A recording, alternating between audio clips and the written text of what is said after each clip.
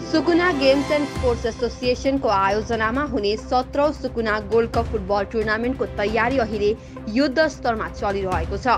यस प्रतिष्ठित टुर्नामेन्टमा हालै स्थापित स्थानीय टोली सुकुना युनाइटेड फुटबल क्लबले पनि भाग लिने भएको छ। मंगलबार टुर्नामेन्टको आयोजन स्थल सुकुना हाई स्कुल मैदानमा सुकुना युनाइटेड फुटबल क्लबको जर्सी अनावरण गरियो। यस अवसरमा सभासद साथै जीटीए का युवा मामिला एवं खेलकुद विभागका एमओडी नवराज छेत्रीको विशेष उपस्थिति थियो।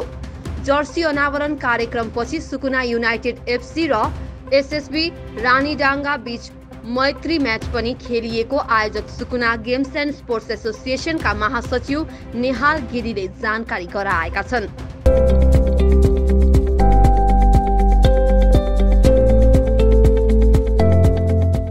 स्पोर्ट एसोसिएसनको महासचिव है र सर्वप्रथम सम्पूर्ण खेलप्रेमी र दर्शक महानुभावहरूलाई नयाँ वर्ष 2024 को हार्दिक मङ्गलमय शुभकामना र आज दोस्रो दिन नयाँ वर्षको है र हामी सुकुना गेम्स एन्ड स्पोर्ट एसोसिएसनले हाम्रो अस्ति तपाईहरुलाई प्रेस कन्फरेन्समा भनेको थियो कि हाम्रो होम टिम एउटा बनाएको छौं जो 24 जनाको छ र उहाँहरूलाई आज नयाँ सालको उपहार स्वरूप हामीले जर्सी प्रदान या दिन गइरहेको छौं र जर्सी प्रदान गर्नु हुँदैछ। हाम्रा सुकुना games and sport एसोसिएसनका sports secretary Prema लामा, हाम्रो पूर्व महासचिव युवराज दाल सर, यसै नै हाम्रो उपाध्यक्ष निरेन लामाज्यू, सहसचिव किरण राई, अर्को हाम्रो स्पोर्ट्स सेक्रेटरी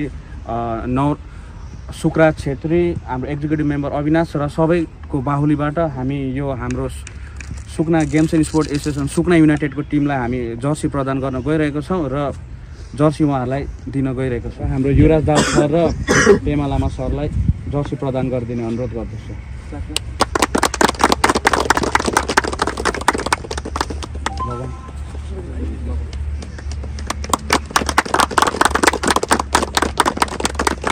हजुरहरूलाई ज्ञात भएको कुरा हो 17औं सुकुना गोल्ड कप जो 7 जनवरीदेखि सुरु भएर 28 जनवरीमा फाइनल हुन गइरहेको छ र आज सुकुना युनाइटेड र एसएसबी रानीडाँगाको फ्रेन्डली म्याच भइरहेको छ र आज दुवै टिमलाई हौसला बढाउनको निम्ति हजुरलाई ज्ञात भएको कुरा 17औं सुकुना गोल्ड कप जिटिएसित हामीले एफिलिएसन गर्न सकेका छौं र जिटिए युथ एन्ड अफेयर्स डिपार्टमेन्टको एमओडी श्रद्धेय दादा हाम्रो नवराज छेत्री दादाको पनि आगमन भइसकेको छ र यसरी नै हाम्रो सुकुना गेम्स एन्ड स्पोर्ट एसोसिएसनका अग्रजहरू पनि आउनु भएको छ र दुवै टिमलाई हामी खदा लाएर स्वागत औ सम्मान गर्न गइरहेको छौं।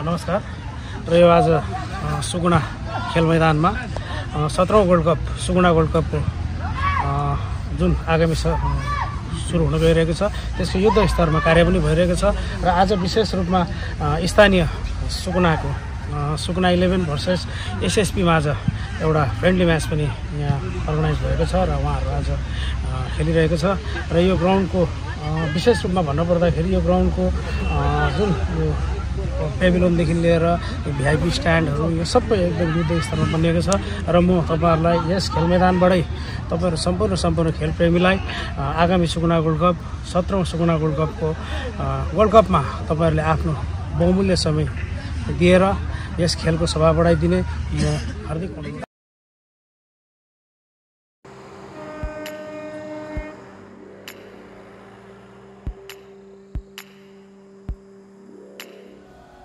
In the heart of the greens, flanked by these majestic slopes, lies a modern-day Gurukul.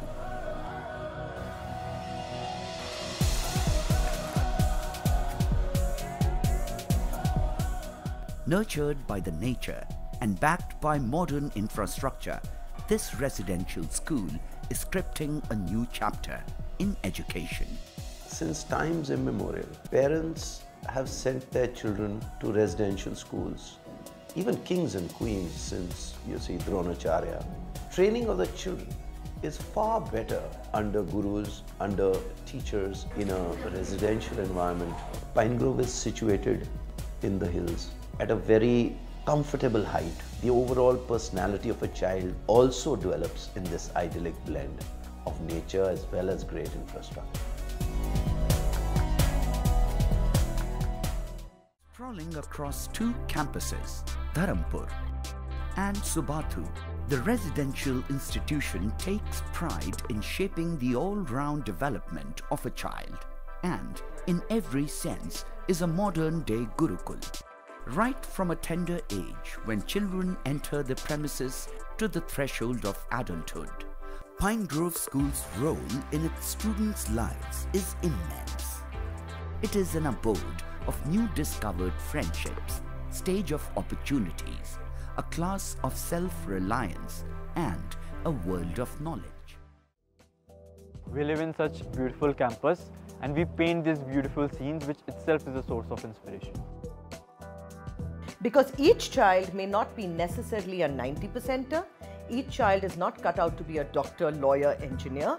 Why not? There could be an MF Hussain tomorrow, there could be a Ravi Shankar tomorrow, there could be anybody. Maybe a Sachin Tendulkar also in the sports field. Nice. So it is of utmost importance for that child to hold his own with his own identity, to be able to show to the world what he is good at, what he is capable of, even if he may not be excellent in academics. Nestled in the Himalayan foothills, Pine Grove School is abode to countless leaders of today and tomorrow. The spectacular locale, world-class amenities, innovating teaching methods along with care, empathy, discipline and a sound value system form the perfect recipe for a child's holistic development. Great Place to Study congratulates Pine Grove School for its umpteen greatness factors.